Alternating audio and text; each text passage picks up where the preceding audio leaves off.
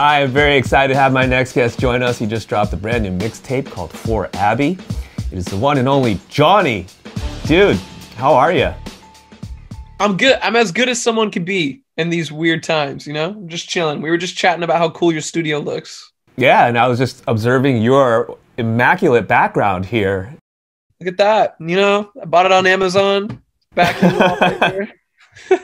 This is quite surprising, I gotta say. I would expect something that's a little bit more of a single man type thing, you know, where you have maybe some posters or artwork or, I don't know. Yeah. Where are you right now? No. No, I have a girlfriend that does happen to come over. I don't think she would allow that, you know? I don't think she would allow the single man bachelor pad. She wouldn't let me live like that. As she shouldn't, too. No one should let their man live like that. That would be awful. You know, I need some nice paintings like you in the background. I have one up here. It's like a fan drew it of one of my cover arts. So I have that, but other than that, I don't want to turn my camera around because my room is pretty bare, and it's kind of embarrassing. All right, and I could tell that you are living with a girl, or you have a girl, because I could with the what is it, the floating shelves. Nope, that is just me. I was watching Queer Eye for a Straight Guy, and I saw some shelves on the wall, and I was like, I'm gonna Amazon that because that's nice. But I'm gonna tell her that you said that, and she's gonna feel really big-headed and think that she's awesome. But it was my idea. I swear on my life, it was. I stand corrected, and even more props to you, my friend. Thank you so much. So I gotta say, I've been looking forward to this because we gotta show love for folks from the Bay, and you repping various parts of the Bay Area, right? Yeah. Well, I'm a fake Bay rapper. I don't know if you live in San Francisco, so I'm sweating a little bit right now. But I lived in like Vacaville. I lived in Fairfield. I lived like outside of Oakland. I lived like all over Solano County. So everywhere that I've lived has been like a 10-minute drive to Oakland or like a 35-minute drive to San Francisco. But I've always just said the Bay because it's just way easier than being like, well, I'm the Bay, but I'm like 10 minutes out by Oakland. But it's the same thing. But I also didn't know if you were going to kill me for saying that. You know what I mean? You know, okay, I don't have a problem with it. I know people that may have a problem with it. Because if you're like, some people that are like, you live 5 minutes outside of Oakland, this is an Oakland dog? Like, what? Like, right, yeah, you're 707, you're from Sacramento. Yeah, Sacramento doesn't count. And I did live in Sacramento before, but I didn't put that in there. You're self-taught, right? You learn how to play guitar. You learned how to work Fruity Loops and all the electronic computer-based software to create sounds and things like that. What were the sounds that you were trying to reach for in those early days? I was definitely inspired by just the all-around movement of that first wave of people that were like uploading music to the internet that didn't sound like it was recorded in a recording studio. Like when the Still Woozies and all these people that got categorized as like quote unquote, and I'm not putting them in this box. I feel like DSPs put them in this box, but like bedroom pop, and I hate using that word, and I hated that I even said that. But I was getting really into that when that first started coming out, and I was listening to a lot of Alex G at the time, who's like kind of this just really like lo-fi recording artist. I was listening to a lot of Daniel Johnston. So my first wave was like completely influenced by like lo-fi music. So I was using like cassette recorders and 4-tracks, and I was like, I need to make it sound old, man. I need to be a cool art kid and make my music sound old on purpose. Then after like a year of that, I kind of like branched out, and I was like, okay, I don't think this is for me. Why don't I just not try to be other people, and I try to do something that's me? When I finally started putting it out, it started like actually getting traction and like when playlisting was like just becoming a thing. It started getting on playlists, and it was being put in bedroom pop and indie and all that.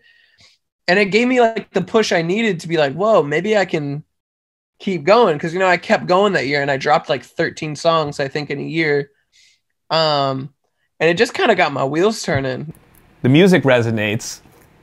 You put out some more stuff. You know, I'm going to fast forward a little bit here.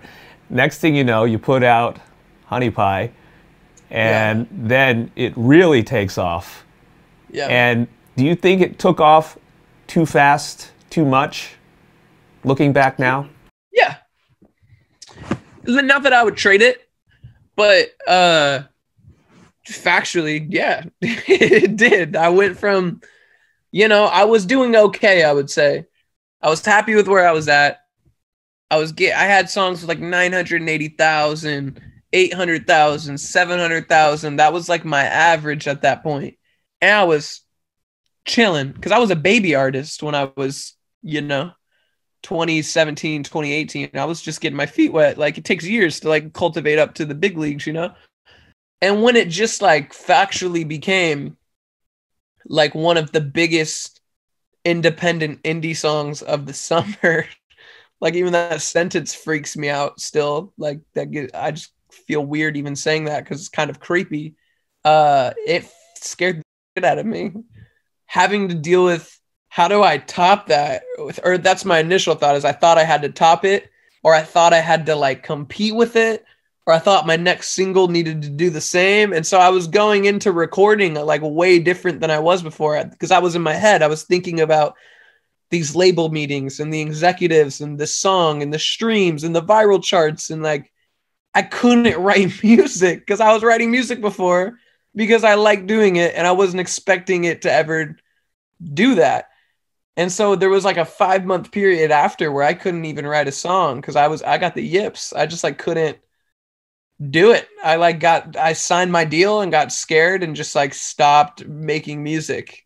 And I spent the first 4.5 months of quarantine just writing a new record and erasing everything in my head about topping a song or competing with the song or giving a if the song get what the streams of it are. And was like, if I'm just making a record for myself that I love and that my fans love, like what would it sound like? And then For Abby came to fruition, and I'm really happy I beat the yips and I made a record that I'm really proud of. This is so inspiring to hear because you hear how the trappings of the industry are just so tempting for various people. Just as humans, right? We're always looking for that taste of acceptance, looking for that taste of success and whatever the personal reasons may be. And you had the self-awareness. Was there anybody or anything that was kind of a catalyst to help push you into this realistic point of view? Yeah, I mean, if I'm keeping it completely a buck, when I was dating my ex-girlfriend, who also is an artist, and she's doing things and doing very well for herself, that was really crazy to see. I was being so close to somebody that was kind of a step ahead of me in the game, with no names being said, but she like, I would just see how hard she was working, and then there was a part of me that would start to get depressed because I had the yips and I wasn't doing anything. So then fast forward to when I'm on tour. I go through a breakup before that tour, but I'm single now. I'm on tour. I'm playing these songs like don't feel right. And I just kind of came home on the energy of like, well, like, I feel like I'm not doing what I'm supposed to be doing. Like I've seen how other people work and they work hard. I see how my friends work and they're working really hard. I see how my ex-partner was working. They're working very hard. Like why was I not doing that? Like, what did I do? I got sucked into it so fast. I had a song blow up and I'm going on all these planes and I'm going on all these flights and finally like accumulated and it bubbled. And I'll never forget I had a call with my team and my A&R at the time, Aaron, and everyone. And then eventually like everyone hopped off the line, but me and my A&R, Aaron, and I had told him, I just confided in him, was like, yo, I'm like this is like my one shot, man. Like I feel like I'm up. And he just gave me some really good advice where he's like, dude, like I've been in A&R, I've been in publishing, and like this happens all the time. Like a new artist comes in, they get signed and they start to get scared and everything changes. They get in their head, they never come out of it, and they miss their one opportunity to like show the world that they're good at what they do. And then they kick themselves for 30 years and they tell their wife and their kids about the story back in the day where they had the 1 in a million shot and they never did anything with it. Or there's this lane over here where you overcome that. You show everybody what you could do. There's a reason why you got into this. There's a reason why the label signed you. There's a reason why you are the 1 in a million. There's a reason why your song resonated with people. You show everyone that you can do what you can do. And then you have a long, fruitful career. And I took that path. I was like, I'm trying to get out of this. And so I made a record. I, along with everyone else, who's a fan of you or learning about you are totally glad that that's the path you took, because this this collection of material is awesome, man. And I'm glad that you kind of escaped this whole I'm the TikTok guy personality or what have you, right? This is more, as you say, more Jacob than anything.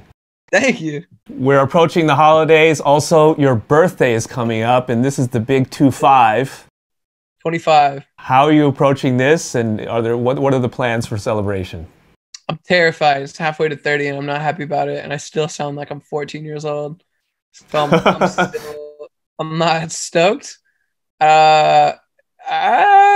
For plans, I don't really have anything planned, to be honest. I don't really celebrate my birthday. I don't ask for like cake or for my girlfriend to buy me a gift or anything like that.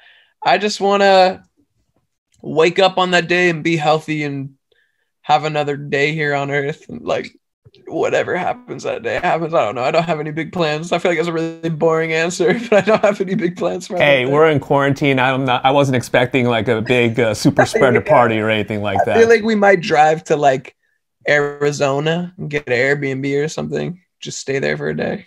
Maybe you can build some other shelves, floating shelves. Yeah, exactly. I'll build a shelf on my birthday. This is your life. Big fan of your music, really proud of you. Can't wait to see you back on tour at some point, and really appreciate your time. Early happy birthday and happy holidays. Hey, thank you so much, and thank you for a great time, Pete, too. Thank you for your time today.